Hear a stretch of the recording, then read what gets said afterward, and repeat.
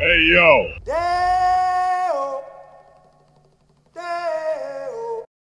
Hey yo, what's going on guys? Welcome to a brand new episode of Scam Alert.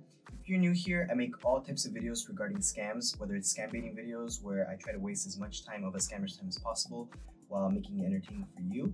I also make educational videos where I teach you how different kinds of scams work and what you can do to avoid them.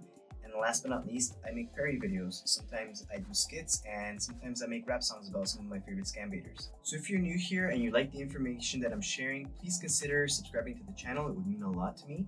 Also, if you like the information that I'm sharing, please make sure you give it a thumbs up. It really helps with YouTube's algorithm to make sure the video gets discovered and that we can reach more people and help them get educated about the different types of scams that are out there. And last but not least, each one teach one.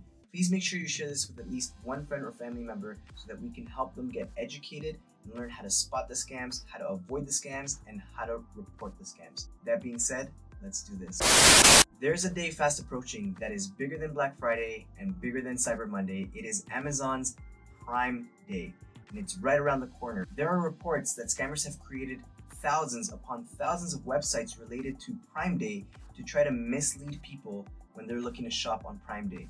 I'm going to share some of that information with you today so you know what to look out for if you're going to be doing any shopping on Prime Day.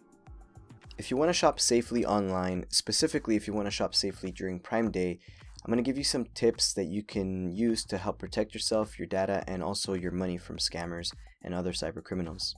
One of the first things you'll want to do is make sure that you check the address. Scammers are getting a lot better at making fake websites all the time, which means it's really important that we pay close attention to the URL that we're on. Check the address. If it does not end in a .com, like an Amazon.com if you're in the US, an Amazon.uk if you're in the UK, or an Amazon.ca if you're in Canada, chances are it is a phishing page and you could end up accidentally sharing your info, like your credit card info and other information on there.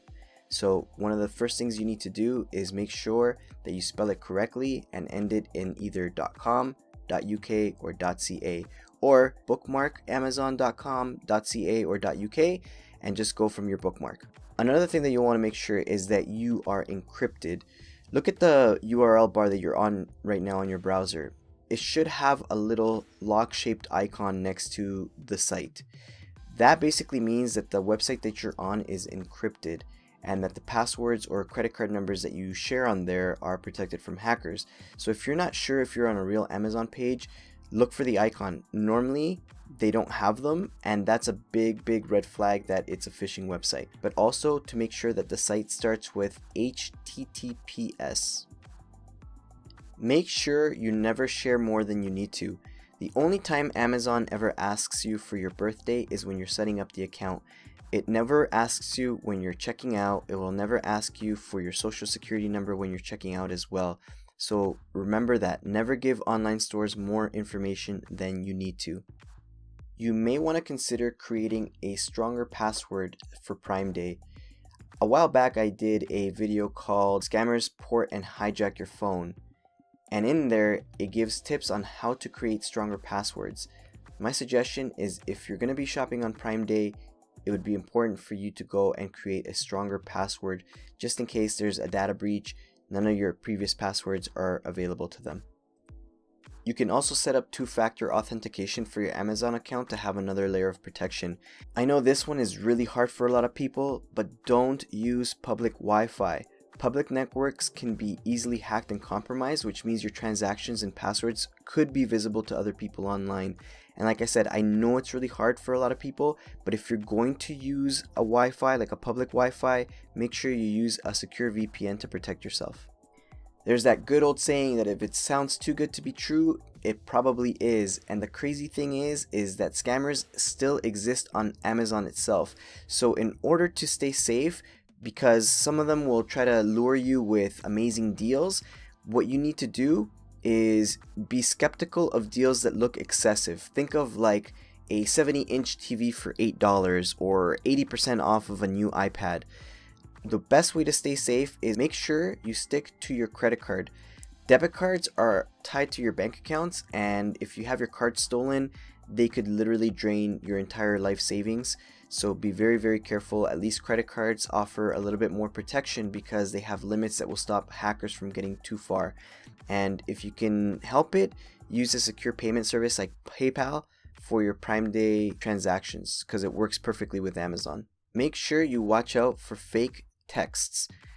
Over the course of Prime Day, you might get a message on your cell phone that says that there's been an error processing one of your orders, and if you tap the link and enter your credit card information, the scammer has been able to fish that information out of you. So don't click on links that you do not recognize. You should also ignore texts related to Amazon and Prime Day while the event is going on. If there's an actual payment issue with your order, Amazon will email you. And speaking of emails, ignore fake delivery emails and phone calls. Sometimes what happens is there's a fake shipping notification that comes to you by email, and they'll usually tell you that your order can't be delivered or that you need to confirm your identity to get that package. So this is also coming by phone, and there's a pre-recorded call that the Better Business Bureau is saying that is circulating that claims that there's a problem with your Amazon account. Some versions mention a failed delivery while others talk about a fraudulent charge. So you won't get phone calls or emails from shipping services if there's a delivery issue. If you happen to get one of these and you want peace of mind, ignore the message and give Amazon a call. The company is in close contact with carriers and may have an answer for you. How many times have you heard someone say, "I don't know, Google it"? On Prime Day, don't go looking for help on Google. Remember that some of these scammers pay Google to boost their ads, and so if you try to get a hold of someone, you're most likely going to get the tech support Amazon scam. Just be very, very wary of that because we know that the way that they use to trick people into handing over their money. If you need to, please visit Amazon's support page for assistance. You can get any information that you need from them. If you stay cautious and skeptical when you do your online shopping, you should have no problems with hackers and cyber criminals. But that being said, you'll still want to keep an eye out for fake reviews because they can trick you into buying something that you don't want, and it doesn't count as fraud to Amazon. And that's going to wrap up this episode of Scam Alert, guys. Thank you so much for watching. If you or anyone you know does any type of shopping on Amazon, especially during Amazon Prime Day, please make sure you share this information with them. Remember, each one, teach one. The more that we can empower people to learn about different kinds of scams, especially these ones, because right now people are at home, they're looking to do some shopping online, and Amazon Prime Day is prime for scammers to be able to fish people and to dupe people and scam them out of money. Please make sure you share this with someone that you love and care about. Thank you so much for watching, and I'll catch you next time. Peace!